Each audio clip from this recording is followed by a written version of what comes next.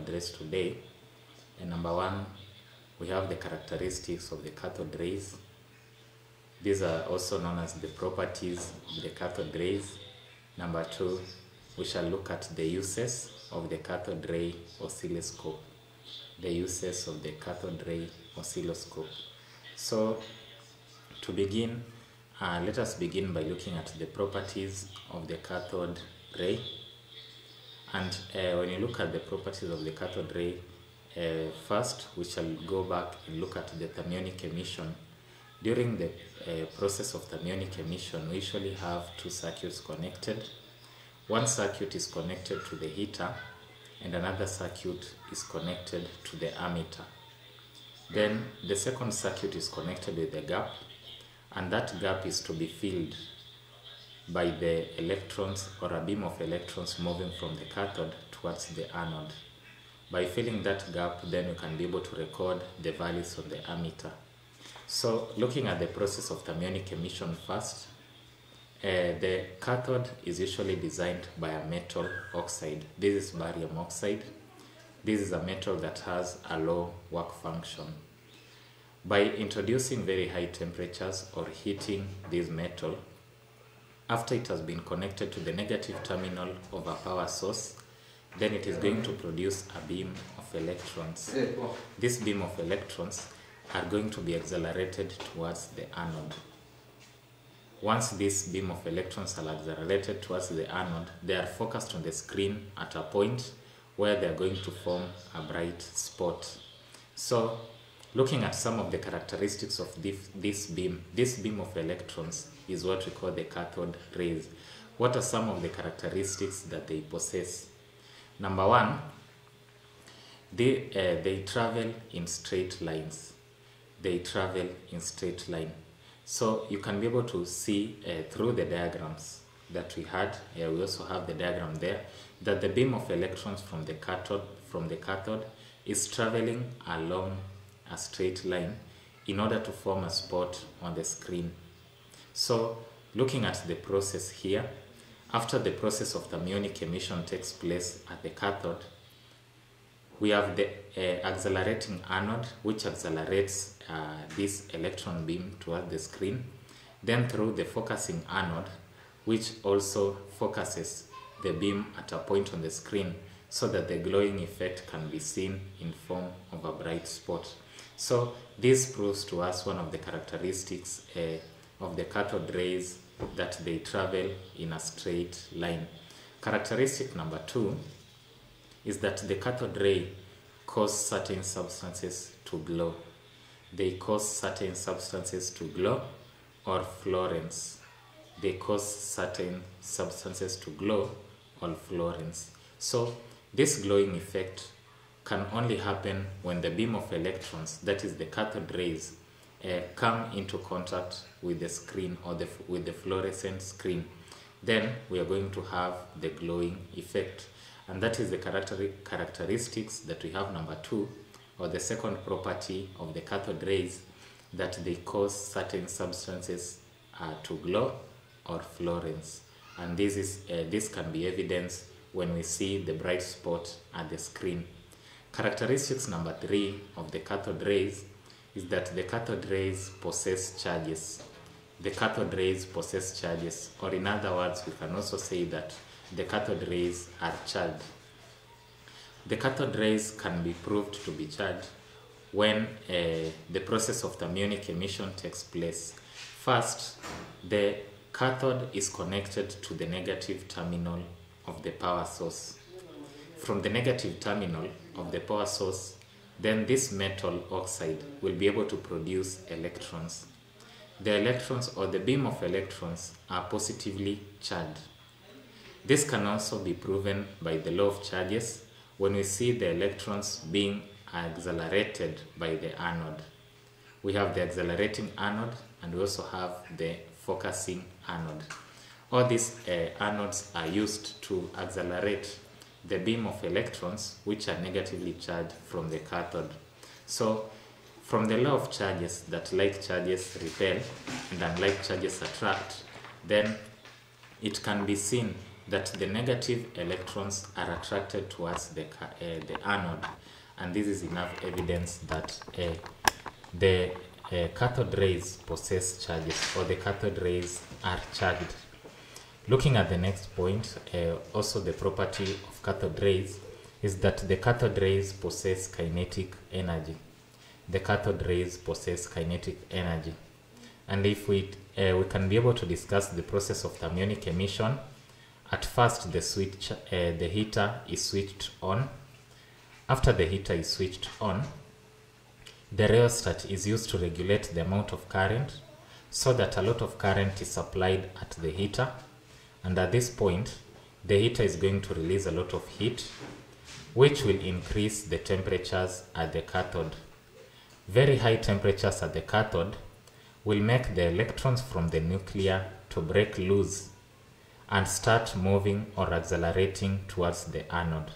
Therefore, for these electrons to break loose from the nuclear, they must gain the energy, and this is the kinetic energy in which they possess. So this is an evidence for the property number 4 of the cathode rays, that the cathode rays possess kinetic energy. Lastly, number 5, they can produce X-rays when suddenly stopped by a metal target. Cathode rays can produce X-rays when suddenly stopped by a metal target. So this cathode ray oscilloscope is a sample that was used to produce the cathode ray tube. So an improvement of the same has been used to produce the X-rays. This because when a beam of electrons from the cathode produced through the process of thermionic emission are suddenly stopped by a metal target, then they are going to produce X-rays. And this is the 5th characteristics of the cathode rays. So just a summary of the characteristics. Number 1, they travel in a straight line. Number 2, they cause certain substances to glow. Number 3, they are charged, or they possess charges. Number 4, they possess kinetic energy. And lastly, number 5, they can produce X-rays when suddenly stopped by a metal target. After looking at the characteristics of the cathode rays, we can go through the diagram so that we can see how the diagram operates for us to get the glowing effect on the screen. So looking at the diagram, it is made up of the heater. The heater is connected to the heating circuit, and the purpose of the heater is to provide the high temperatures at the cathode. We also have the cathode on the heater. The cathode should be a metal oxide that is made of barium or strontium oxide. These are metals that have a low work function, and the purpose of this is that metals with very low work functions are adapted to conditions under high temperature. We also have the accelerating anode. After the accelerating anode, this accelerating anode is just used to accelerate electrons towards the screen. We also have the focusing anode that is used to focus electrons at a point on the screen. We also have the grid. The grid is that is between the accelerating anode and the cathode. When you look at the grid, it is also connected to the negative terminal. This grid is also made to be less negative than the cathode. Applying the law of charges, the grid is charged negative, or it's connected to the negative terminal, so that it becomes less negative than the cathode, and the purpose is to regulate the beam of electrons towards the screen. So the main function of the grid, it is made less negative. That is the adaptation, to regulate the beam of electrons towards the screen. So looking at that diagram, you'll also notice that the screen is also connected to the positive terminal, meaning that the screen of the CRO is also positively charged. It is connected to the extra high tension voltage, and the purpose of the one of the purposes of the screen as to why it is connected to the positive terminal is to accelerate electrons at a point. so that we have the bright spot being formed on the screen. So moving along, I want us to look at the parts of the CRO. What makes up the CRO? The CRO is made up of the following. Number one, we have the electron gun. The CRO is made up of the following. Number one, we have the electron gun. The electron gun is a group of other parts that make up the CRO, but joining them together we call them the electron gun.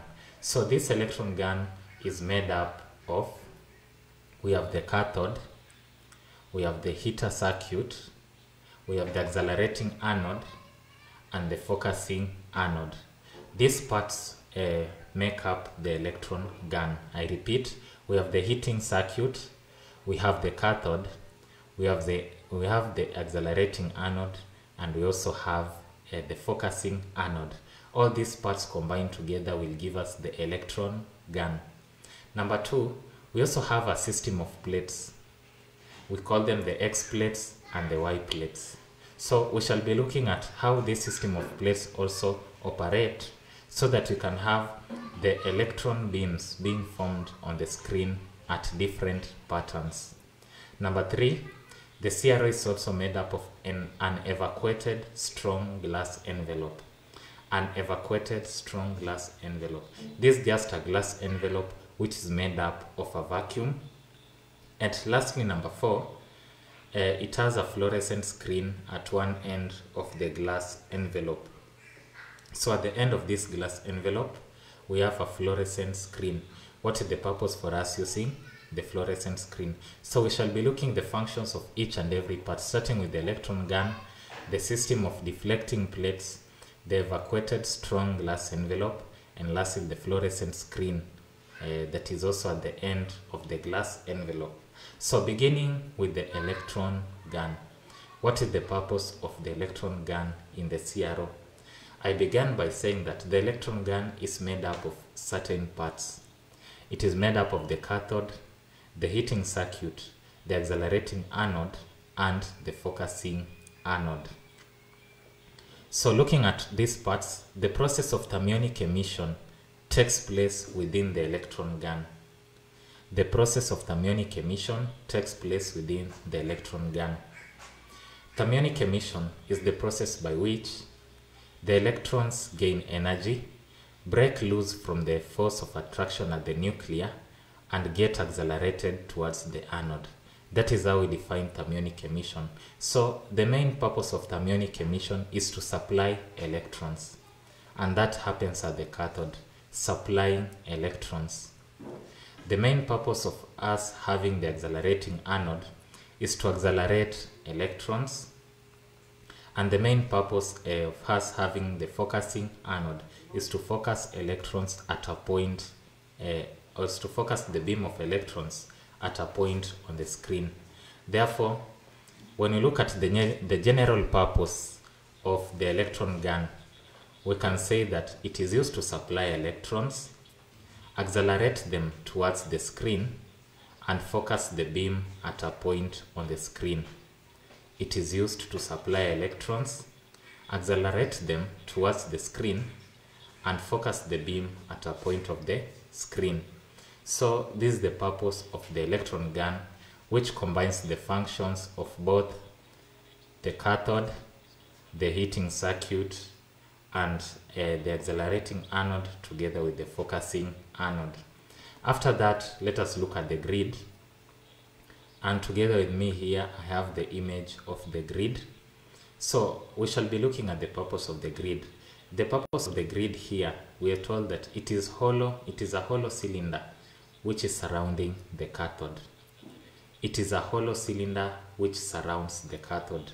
So it is made hollow, and the purpose of it being made hollow, it is because the space between, or the space in that hollow cylinder, is to allow the beam of electrons to be accelerated towards the anode. But the main purpose of this grid is to accelerate, or is to regulate the beam of electrons towards the screen. It regulates the beam of electrons, and therefore it is responsible for the intensity of the glowing effect that appears on the screen. So looking at the diagram, this diagram has a brighter knob. So the brighter knob has plays a major role in ensuring that the screen appears either bright or dim. And for the screen to appear bright or dim, then the brighter knob plays a major role in controlling the intensity of the beam. So going back to the purpose of the grid, we are told that it is a cylinder-like structure which surrounds the cathode, and it is made to be it has a small relative potential to the cathode, meaning that it is made less negative than the cathode. And by being less negative and applying the law of charges, then it controls the intensity of the beam by being less negative. It controls the intensity of the beam by being less negative. So that is the purpose of the grid. So when we rotate the knob in a clockwise direction, the grid becomes more negative, and therefore some electrons are repelled because like charges are going to repel, and that is going to reduce the intensity of the brightness on the screen. If you want to increase the brightness, then the grid is made to be less negative. The few electrons are going to repel towards the grid, and therefore when you have very few electrons repelling, then more of the electrons are going to be accelerated, and therefore we are going to see a brighter spot on the screen. So that is how the grid plays its role to ensure that it regulates the intensity of the beam at the screen. Also, looking at the deflection system, we have a lot to discuss about the deflection system, because number one, the deflection system is made up of two types of plates. It is made up of the Y plates and the X plates. Though we are going to name these types of plates in the deflection system in terms of the vertical deflection and horizontal deflection. So I want us to look at how the vertical deflection occurs and how the horizontal deflection occurs. So when we start by looking at the vertical deflection, we are saying that when the plates are not charged, the beam strikes at the center. So we have these plates which are designed for vertical deflection on the screen. They provide a glowing effect which appears vertically on the screen.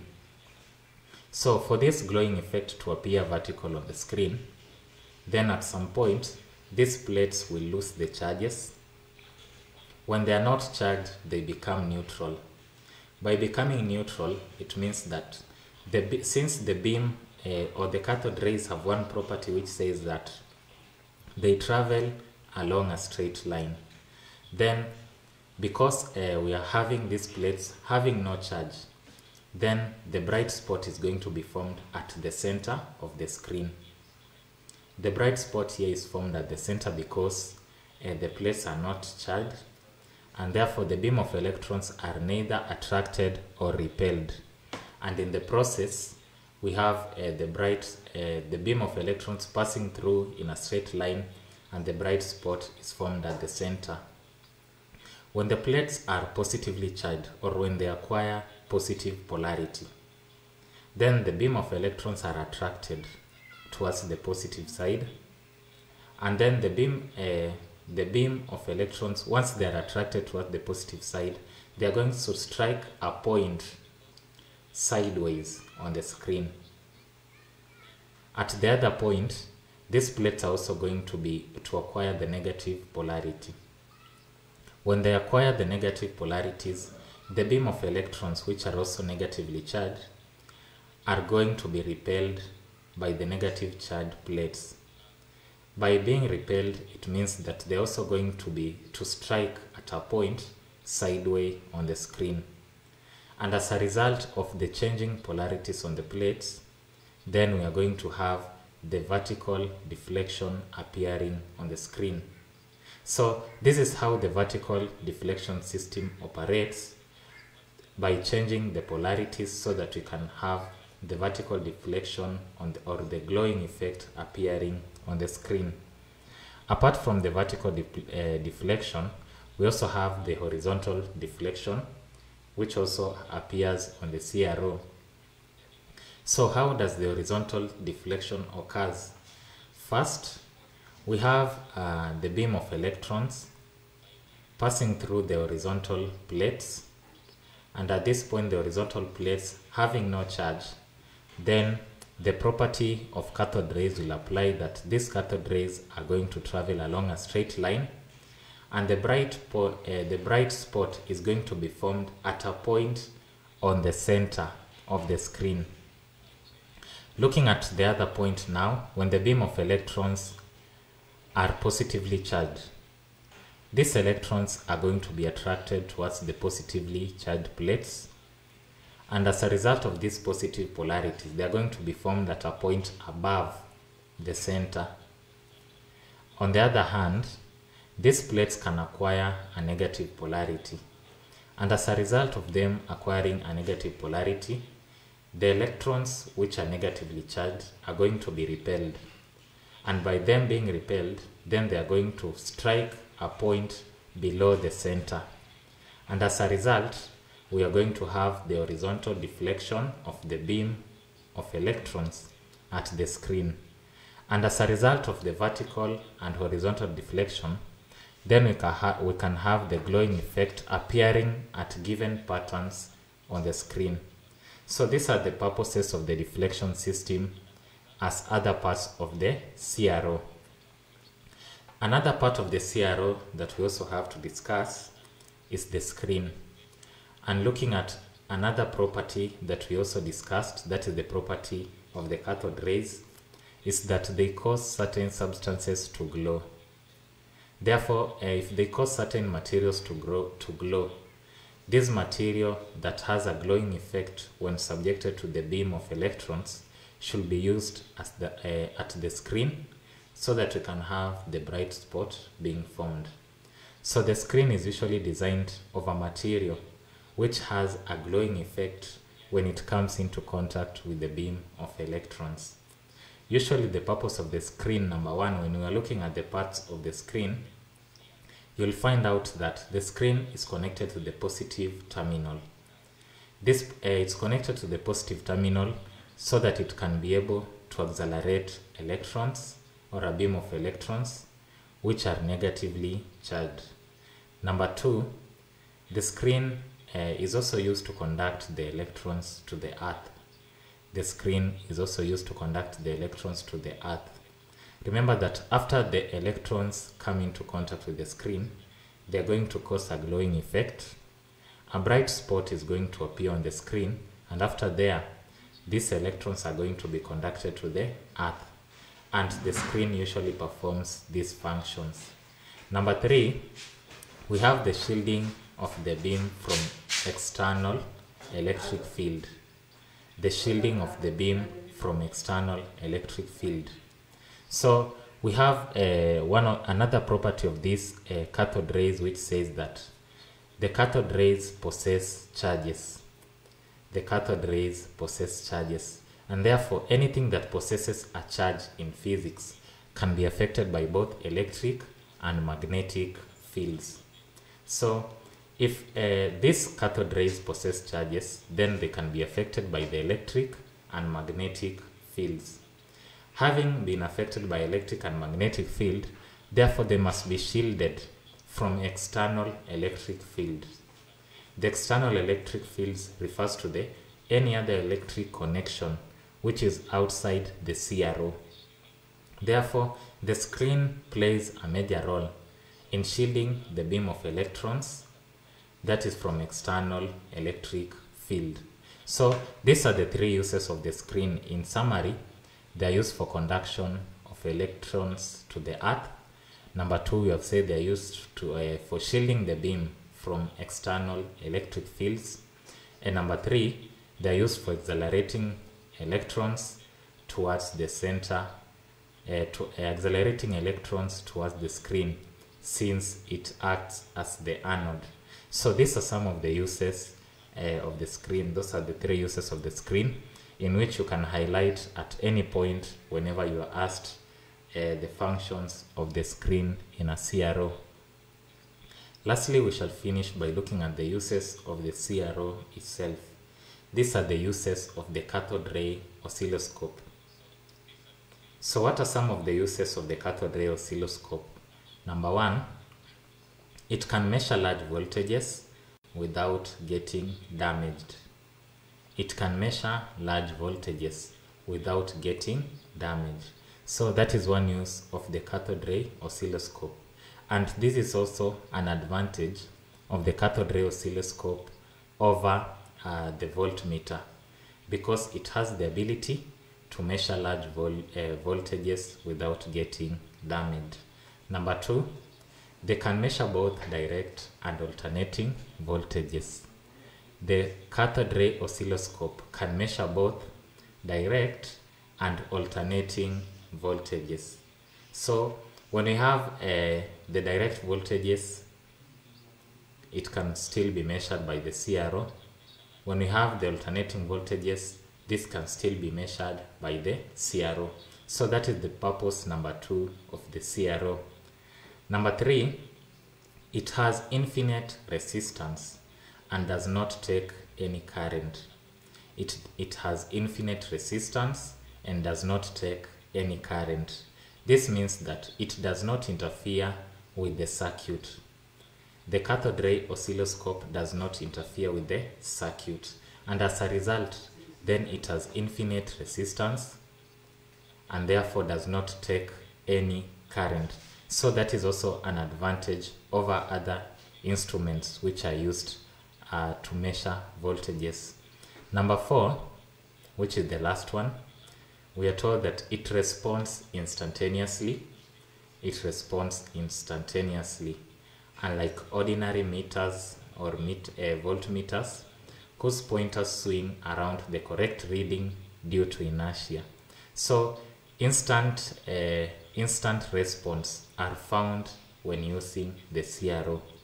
You can be able to find out that when using the voltmeter, we usually have so many challenges, especially in getting the correct reading, because at some point we can have the pointer swinging around the correct value or the correct reading, and at that point it becomes very difficult for us to be able to get the exact reading.